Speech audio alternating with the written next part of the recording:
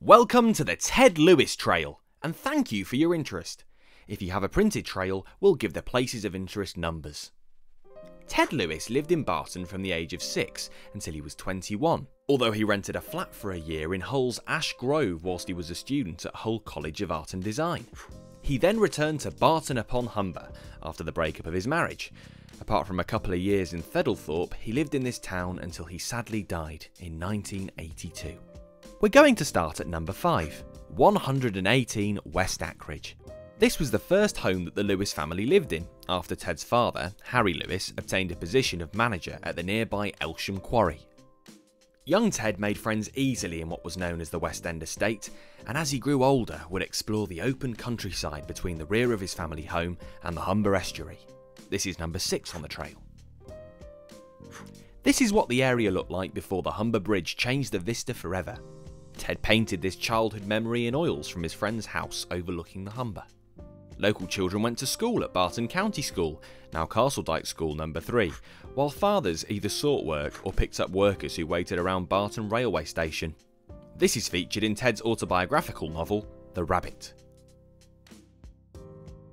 When Ted was 12, the family moved virtually round the corner to number 7 on our trail, 46 Westfield Road, which was a Lewis home for 8 years.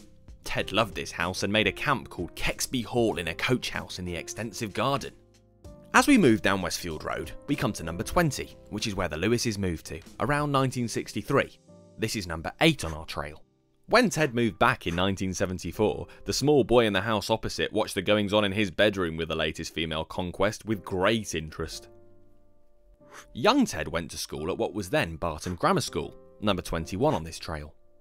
But it has now been demolished because it had outgrown its buildings.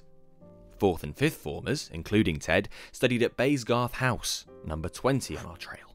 It was there that Ted was mentored by Head of English Henry Treese, who put 3 of Ted's early short stories in the school magazine. Behind the house is a Ted Lewis Memorial Garden, in sight of the redwood tree where Ted enjoyed a crafty smoke. Ted and his pals enjoyed a drink of beer from an early age. The Volunteer Arms welcomed the boys from the grammar school. The White Lion, number 19 on the trail, which features in Ted's 1965 novel The Rabbit, is now a shop, but the George is still very much a popular venue. Ted and his pals would get together in the band room at the top of the hotel. These are now bedrooms, and it was Lila's bar that Ted often repaired to after returning to his hometown. The Corn Exchange Club, number 17 on the trail, in the marketplace, was formerly the Conservative Club, where Ted's father Harry and other Barton worthies met and played snooker. Again, it features in The Rabbit.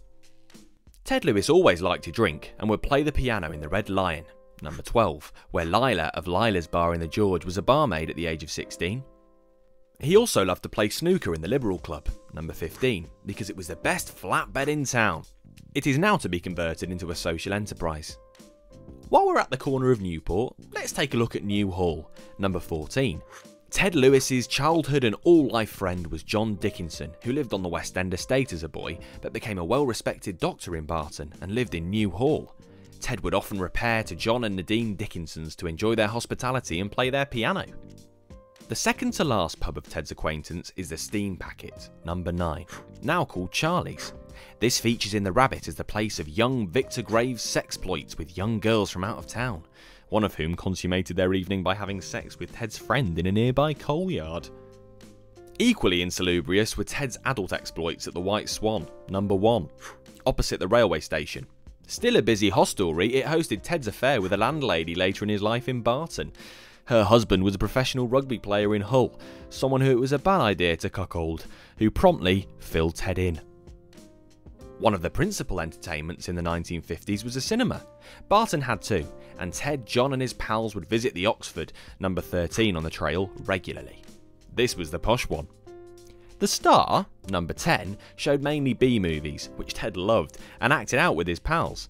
Ted's novels are often thought of as having a cinematographic aspect. The Lewises purchased a shop opposite the Star, but the cinema stopped trading just before they completed.